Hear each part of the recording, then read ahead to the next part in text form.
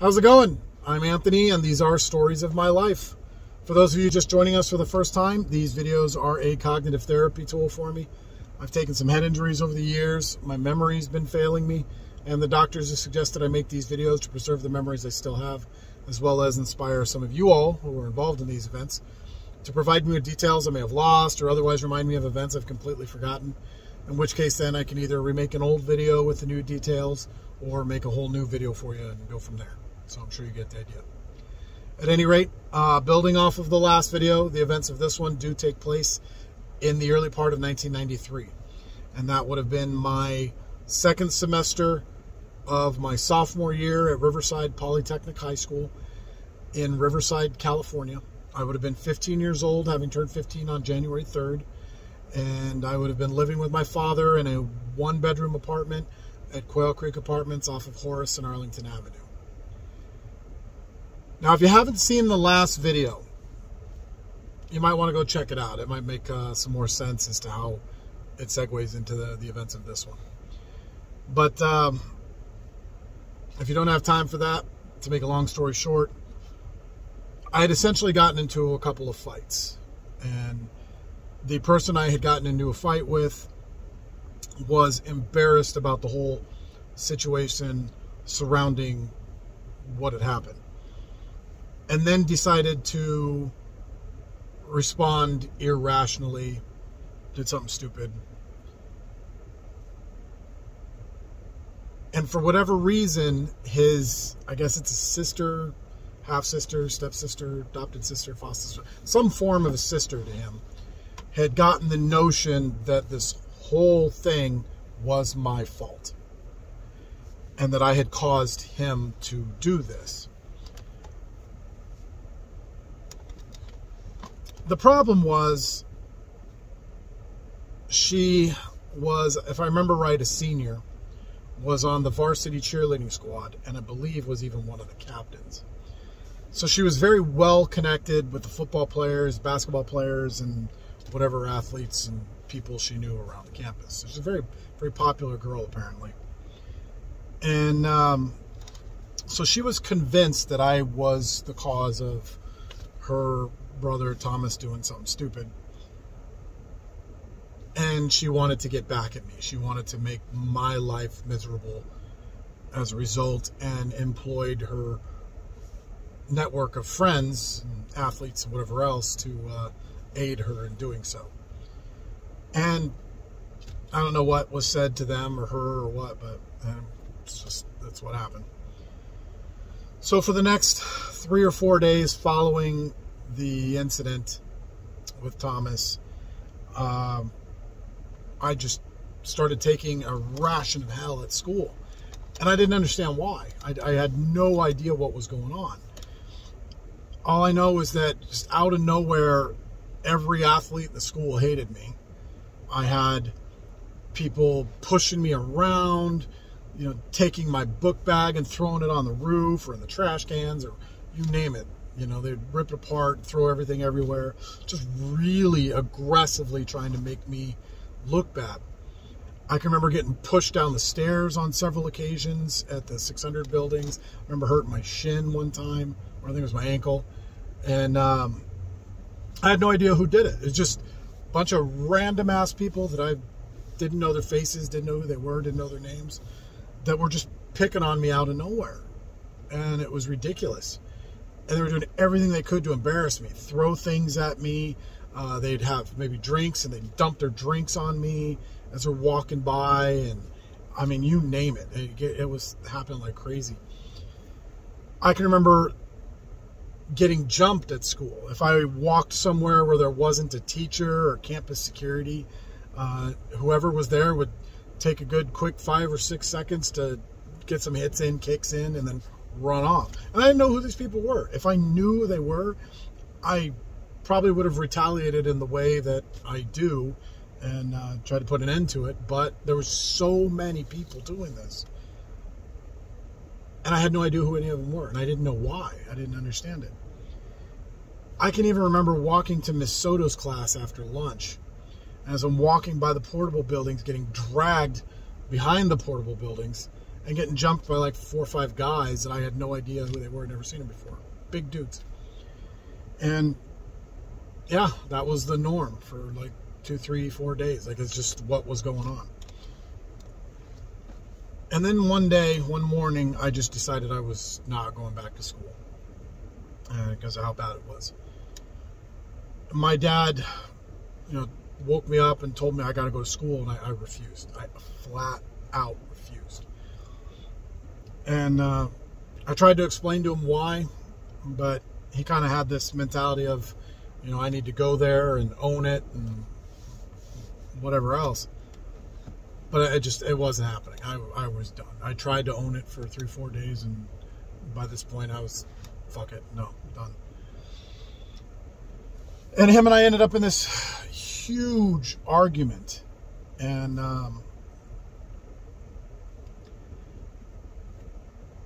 him and I already had a tumultuous relationship as it was at the time. So this argument ended up becoming this knockdown, drag-out fight that started in the kitchen. I think we even ended up picking up knives, and it became this little short knife fight.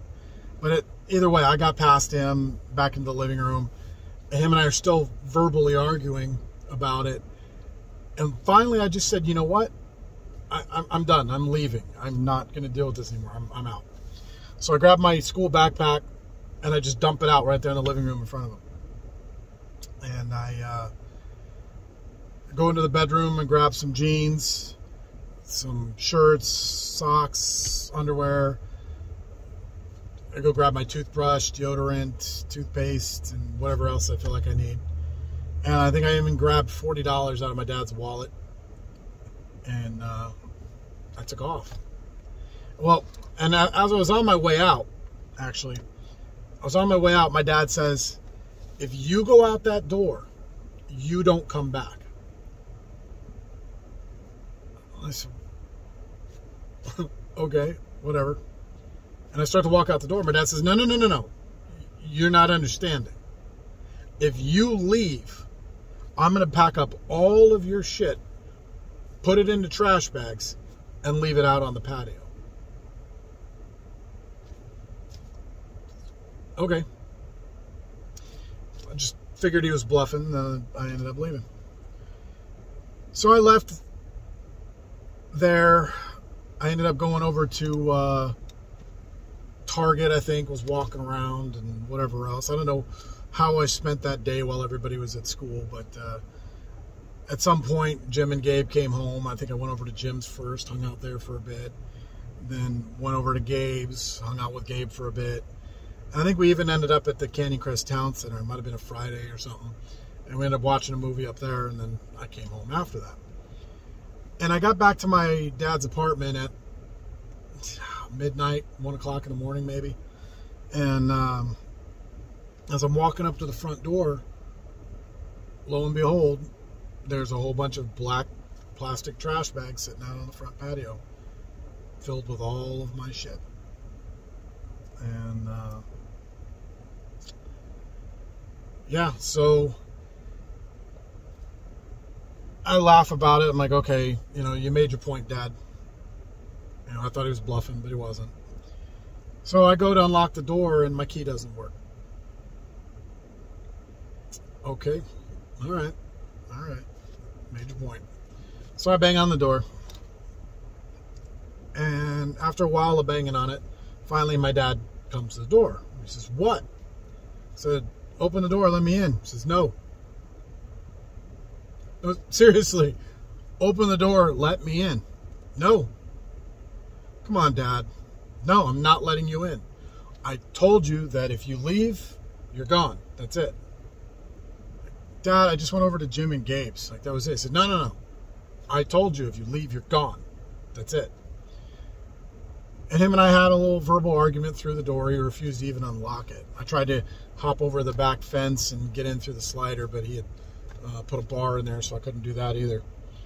And I had nothing I could do. He wouldn't budge. So I grabbed all of the trash bags that were out there with my stuff, and I walked over to this fence that separated the apartment complex from the commercial buildings that were in between the apartments and Target. and I throw them over the fence, and I end up hopping the fence. But I ended up burying the bags, not burying them, but put them underneath the ground cover. I think it was ice plant. And put them underneath the ground cover so that they weren't visible immediately to anybody that was looking in the area. So it didn't look like just trash sitting there, you know. And so I put it all there and thought, okay, well, you know, what do I do? And I went over to, I think it was Yum Yum Donuts that was right there by Target. And they were open early because they were making donuts. And I sat in there and had some donuts. And just figured, okay, well, what are we going to do at this point? And then I think when it got a little later, I finally went over to Jim's house and told Jim what was going on. And we ended up over at Gabe's at some point and told him what was going on. But my dad never let me back in. Never let me back in. And I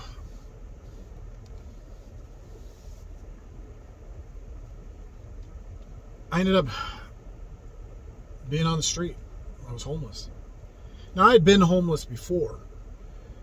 When I was, 7th to 8th grade, something like that. My parents got divorced. We ended up on the street. But it was a little bit different.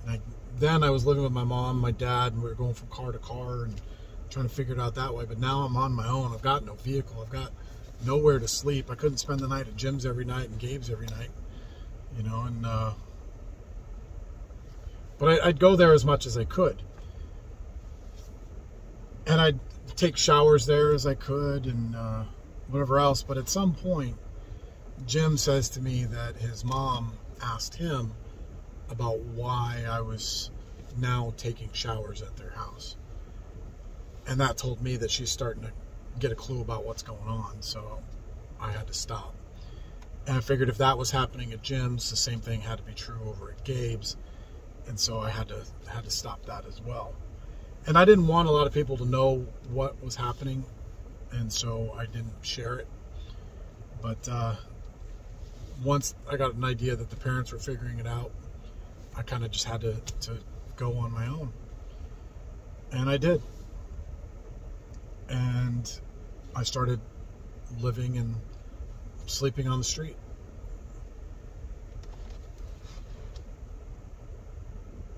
And finding a place to sleep when you're on the street is not as easy as it sounds. If I was an adult, I suppose I probably could have just laid down anywhere and fell asleep, but I wasn't. I was a teenager. You know, I was only 15 years old. So if a cop found me, who knows? Who knows what the repercussions could have been? I could have ended up in juvenile hall. I could have, you know, been taken back to my dad. If not my dad, then my mom, and that was worse.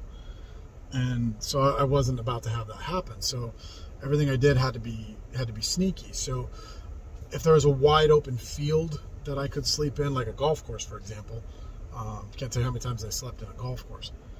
Wide open field. I've slept in trees. I've slept underneath the balconies of apartment complexes during the day.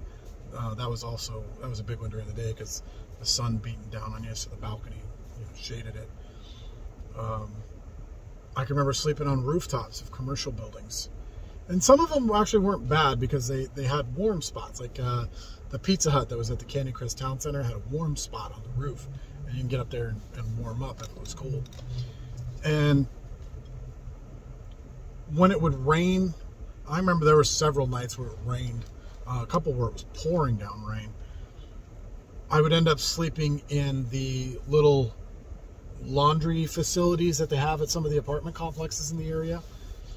And that worked out well because if I had some spare quarters, which I was usually able to come up with some, I could throw my wet clothes in there, let them dry and warm up, and I could sit there and lean up against the dryer and get warm that way. Plus, the laundry room itself would start to warm up from the heat, and it was, you know, shade me from the the rain or the wind or the cold or whatever it might be.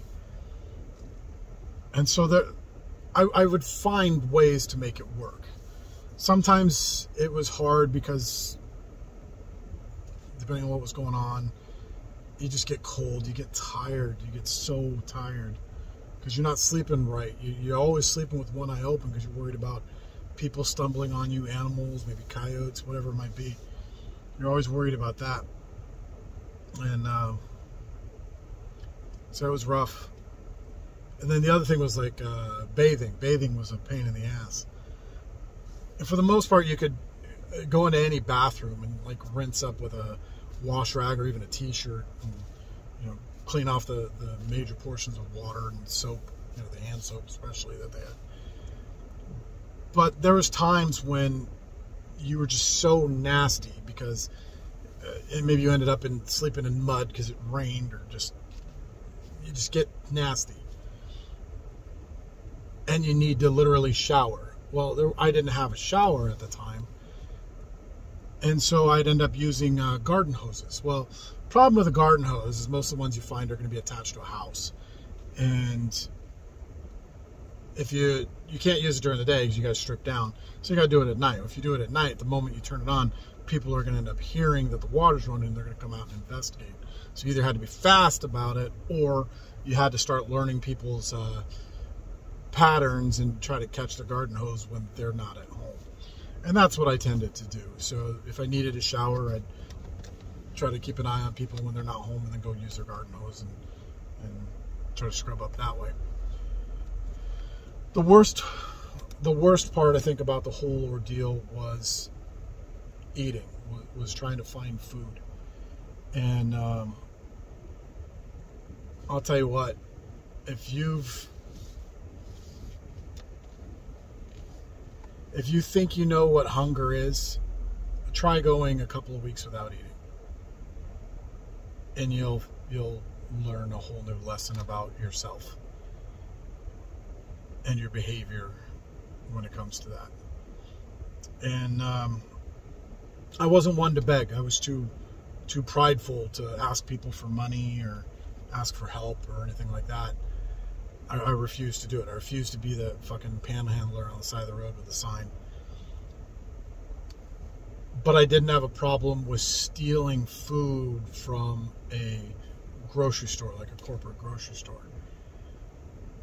And I would steal food, maybe deodorant, or I remember losing a toothbrush, stealing a toothbrush and toothpaste. And a couple times I got spotted, and you got to run out. But yeah, I mean, I didn't know anything about homeless shelters or food banks or any of that, so I had to do it the way I knew and do it the hard way. And it was rough. You know, that was when I started learning about what cold is. I mean, there's cold, but then there's cold to where your body core temperature gets so low that you want to die because you're that cold. And yeah, it sucked. I was 15, and that was a hard one. And little did I know I would end up spending the next 5 months like that.